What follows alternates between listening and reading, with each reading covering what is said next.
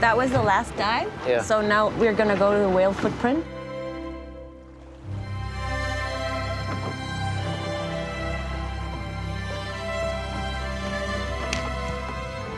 Oh, we got it. Beautiful. A beautiful little piece of whale skin. Oh, I can smell the whale. Seriously, that's fantastic.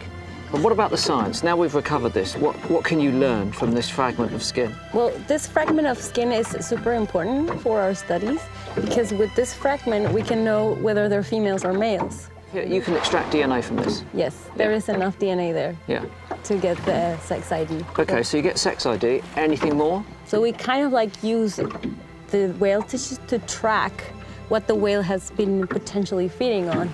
And therefore, maybe where in the world it's been feeding. Correct. Yeah. That's correct. So this little fragment of skin potentially contains a lot of personal information about this one whale. And we've recovered it non-intrusively. Non-intrusively. No biopsies, simply waiting to pick up a bit of floating skin.